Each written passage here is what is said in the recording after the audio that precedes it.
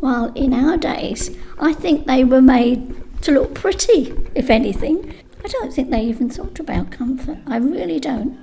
All I can remember was how cold I was. One of my jobs was to go upstairs and scrape all of the ice off of the inside of the windows because the bedrooms had got so cold. And I know all we had was a coal fire, and my mother had a big tub which she used to put a fire underneath and boil water to wash our clothes with.